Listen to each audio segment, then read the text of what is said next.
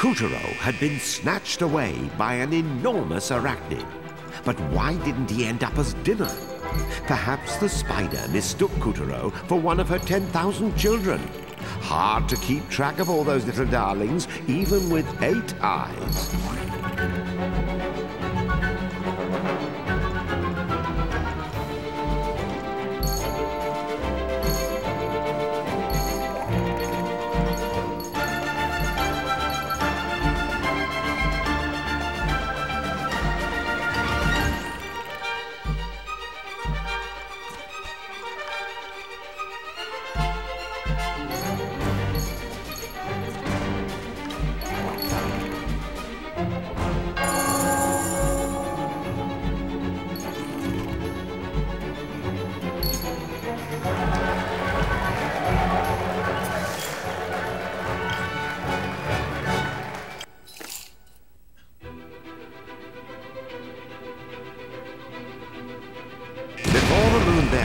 Used his dark powers. The vines were just your ordinary, commonplace garden variety invasive weeds.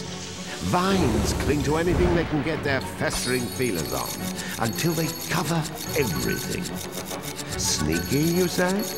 But aren't we all clinging to something bigger than ourselves? Strangling the life out of it?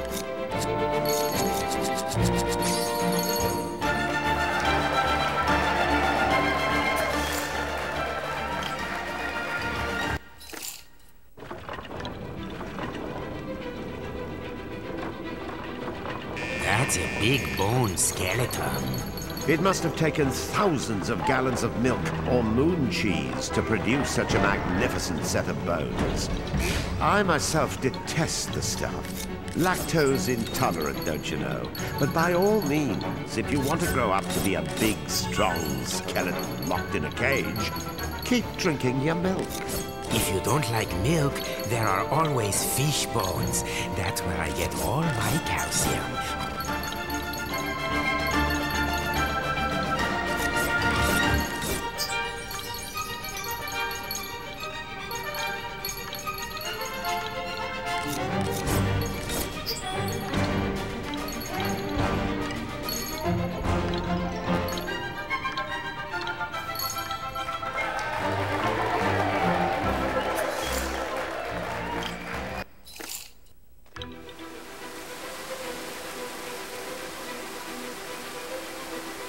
Unlike wild carp, which are a sort of greyish-brown, the koi is a domesticated variety prized for its panoply of colors. Right now, Kuturo is hitching a ride on a Yamabuki Gold. But I'm personally much fonder of the tricolored Sankei. Something about those sublimely balanced splotches of red and black upon that fishy white canvas. Oh, it sends me into raptures. That's nice, Shaw. But this is a streamer. It's made of polyester. Golden polyester, but it still ain't breathing.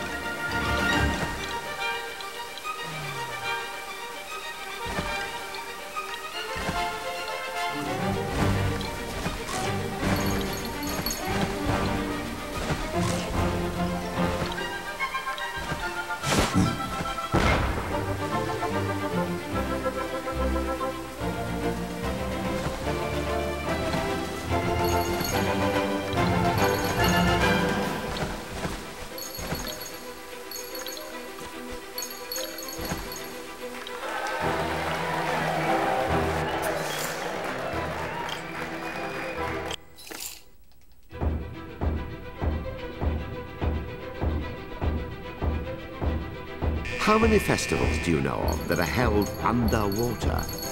When it's a bountiful harvest you're praying for, nothing butters up your gods and ancestors better than lugging around heavy portable shrines.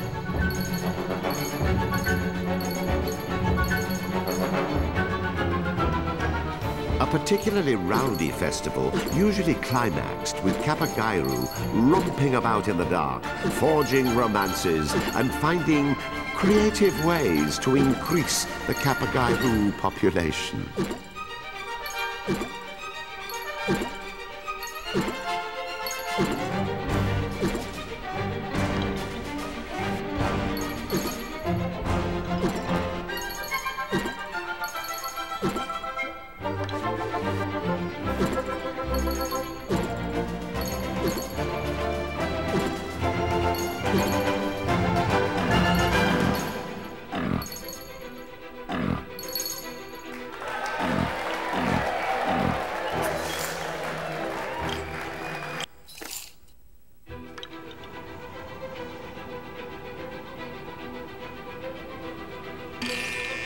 The thing to remember about mummies is that they're people who want to live forever. They seek longevity in the world to come. What, eh? You want to make your own?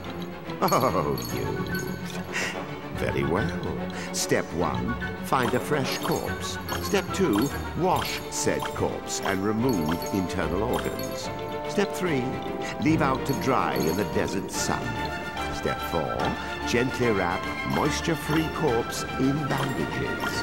Step 5, pass mummy among friends and cover it with secret hieroglyphs for archaeologists to puzzle over in the millennia to come.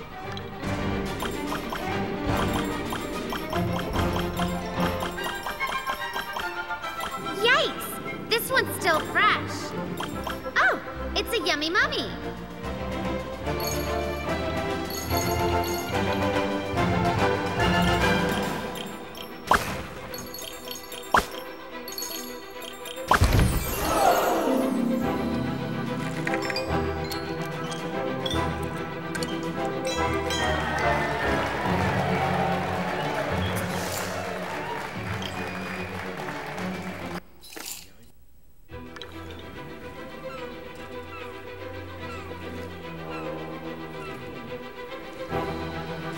Naval warfare, the kind fought on the open seas, not your belly button, started out primitive.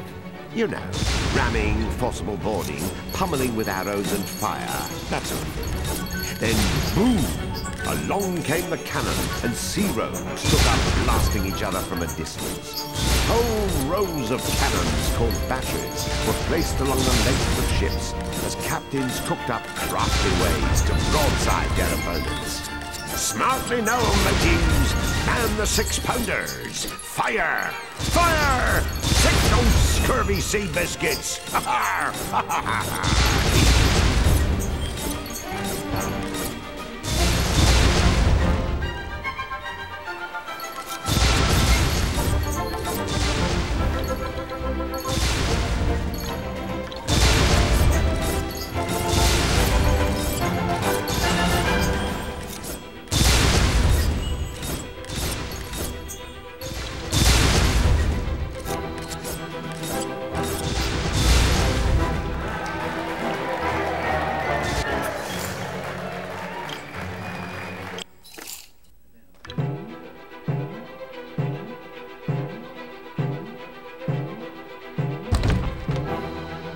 Jellyfish, jellyfish, lucent and free. How graceful, how fair, there adrift in the sea. Why swish a fin? The fish have it worse. Why cling to rocks? That's a barnacle's curse. Food comes to you, you spawn as you please. The poison within you makes defense a breeze. Oh, what I'd give to do nothing so well, to float with aplomb and at wafting excel. Jellyfish, jellyfish, lord of the brine, oh, how I wish that your life were mine. Yeah, 'cause wouldn't it be great to not have a spine?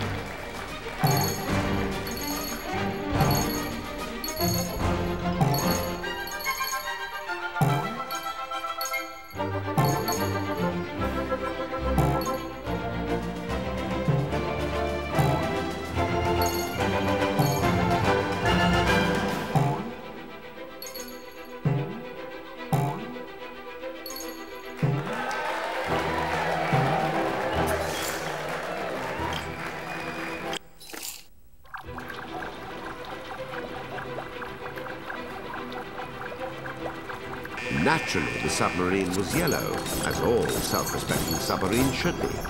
It was like a buttery yellow sunset, as the age of turmoil melted away to reveal a far-out, trippy era of peace, where your grandmother darned your socks and you could knock on your neighbor's door without carrying a pepper spray. What the heck are you talking about?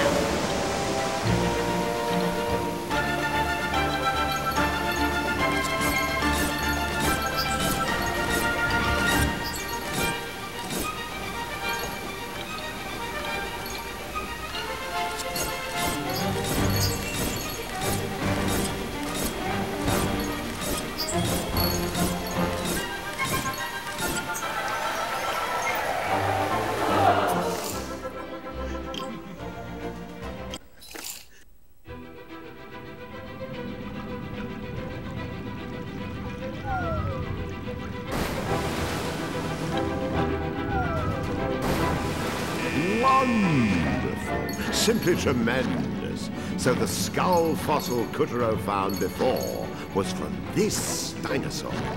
There could be no mistake about it. This was the find of the century.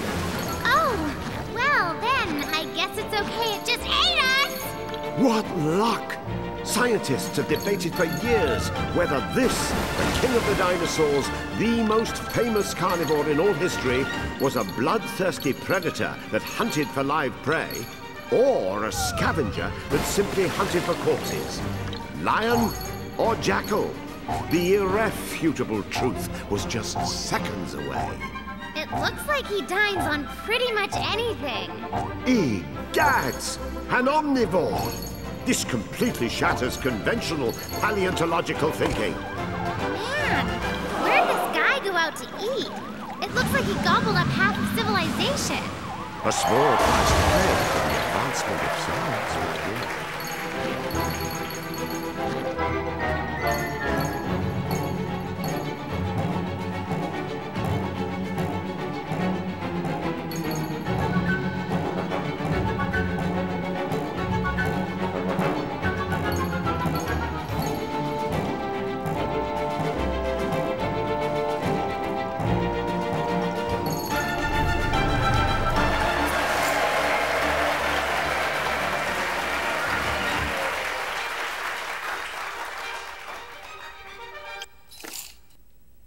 This just in. Shots were fired on Route 66 today, shortly after high noon. Charged with the disturbance was Kuturo, a puppet, whom Moon Police apprehended on the scene for possession of a loaded firearm. A moon-wide APB for the suspect was already out in connection with the theft of calibers from Castle Griffenstein and a recent string of Moonstone heists. Don't worry. The leading man may get thrown into jail, but he always breaks out. It's like a trout. Breaking news! We've just received reports that accused scissor thief and Moonstone smuggler Kuturo has escaped from prison. Police are urging all law-abiding grubs to stay vigilant and avoid confronting the suspect, who is considered armed and snippy.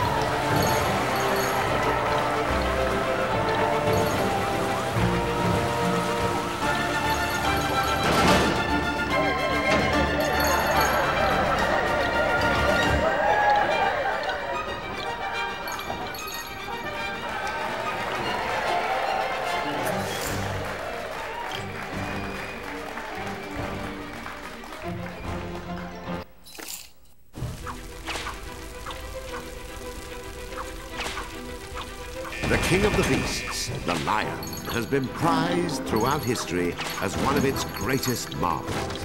From ancient Roman colosseums right up to the circus tents of today, crowds have flocked to see ordinary men pitted against this majestic animal. And they usually root for the lion.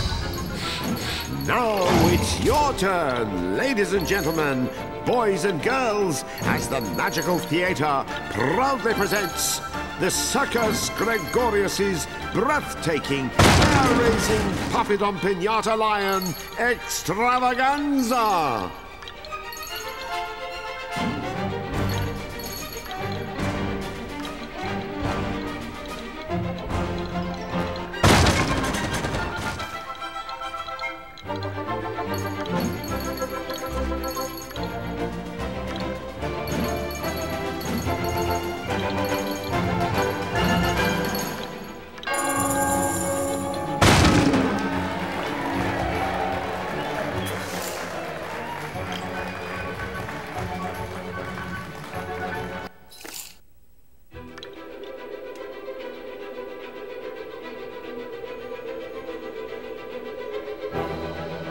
Once upon a time, there lived a poor little puppet named Kuturo. From dawn till dusk, a horrible witch worked Kuturo to the bone, while his wicked step-friend, Picarina, laughed and called him names. Then one day, Kuturo used his fairy head magic to turn an ordinary pumpkin into an impressive coach that carried him right to Prince Moonbear King's doorstep at the Black Castle. But the magic expired prematurely, and as Kuturo fled, he dropped his real head along with his personality and memories on the castle steps. What kind of goofball Cinderella story is that? First of all, get your casting right. I am so not the wicked stepfriend. There's no such thing as a stepfriend. Besides, I'm pure-hearted and kind and beautiful. Everyone loves me. I should be cast as a princess. Obviously. You know, with a tiara. I should be the star. Anyway, get your facts straight before I take my copy of Grimm's Fairy Tales and whack it over the head.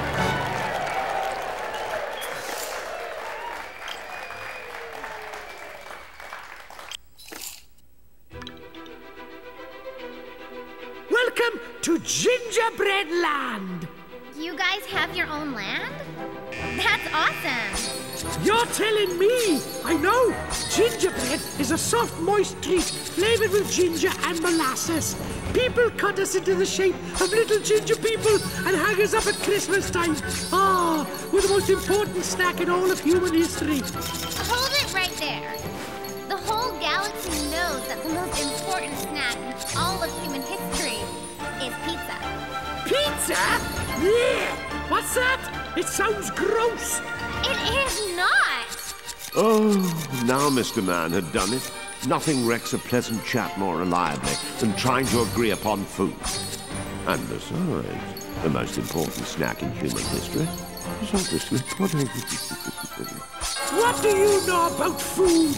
You're British! Yeah! What? I'll have you know that British cuisine is...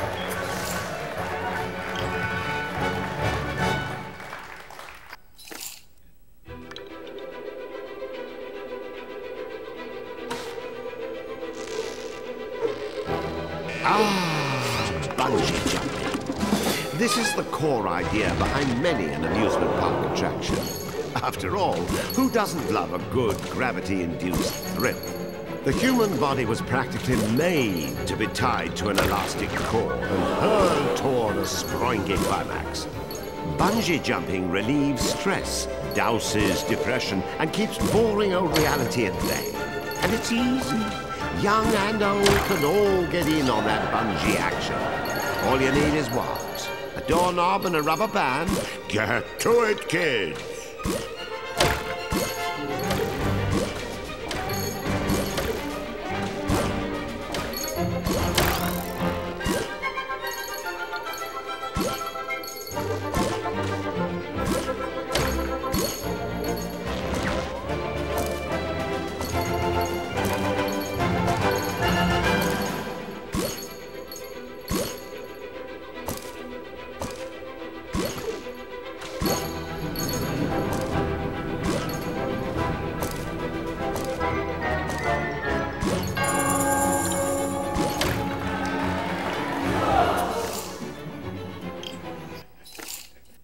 On the 8th of July, 1947, a single flying saucer crashed down in Roswell, New Mexico. The U.S. military recovered extraterrestrial beings known as Greys from the crash site and performed autopsies.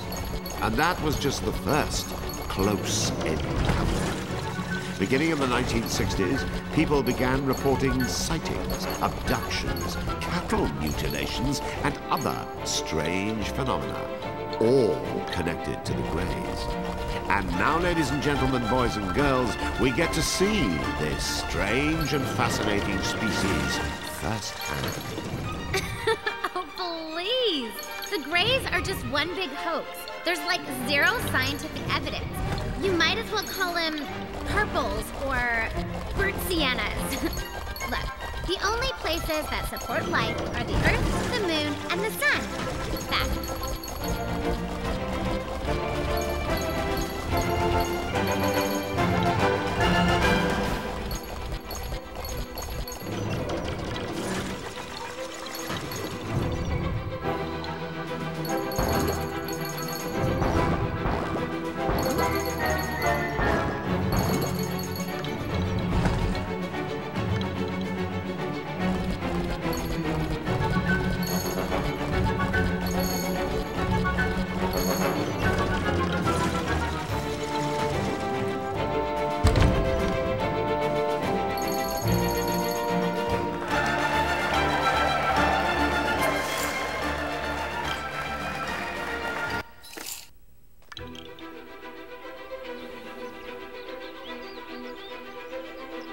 Luckily, the honeybees came to Kuturo's rescue, and he escaped the danger. Now, lunar honeybees are known to sometimes carry moon sparkles back to their hive instead of nectar. By painstakingly purging the hive of the moon sparkles, like so, the bees are able to produce a honey of the purest variety. I do love me some honey. What's not to love about nectar the bees found who knows where, and stored in ant-like stomachs, only to vomit it up again so they can mix it with gooey gobs of bee spit. Ugh, what? Have you got something against honey? No, but I can't say I've anything to say for it either.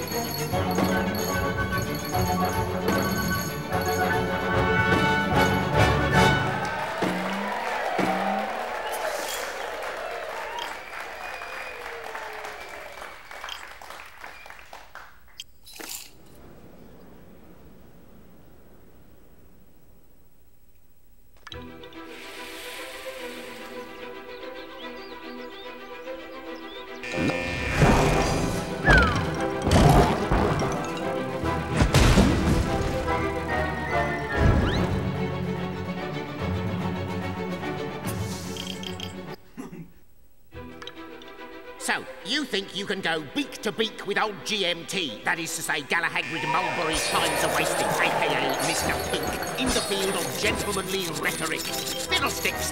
While I salute your linguistic limberness and duly note a certain congruence in our countenances, purely inconsequential, mind you, I find you woefully presumptuous to presume your words are half as sumptuous or as scintillating as mine, as though no doubt you mean to match me, retort for riposte.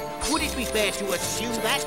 Because I generally don't like jumping to conclusions. They lead to contusions and... Hold on a minute, I look at that, as in my real self, not the self from you by which I've been presented.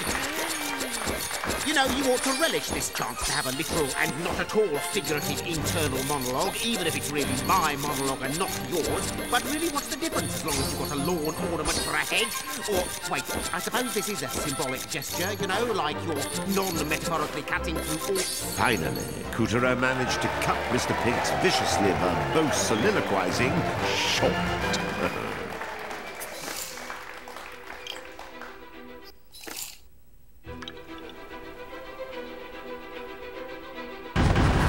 What is it about humankind's fascination with giant, hairy ape-men living deep in the mountains?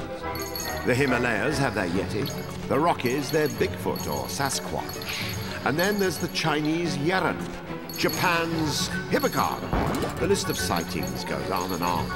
Were they just big bears? The last remnants of Gigantopithecus, the tallest primate in history? The debate rages on. But one thing is clear. These creatures are very real, and certainly not bald-faced lies concocted by slackers who wanted to get out of work in the coal mines, or half-baked attempts by men dressed in ghillie suits to drum up some extra cash for their Everest climb. Certainly not that.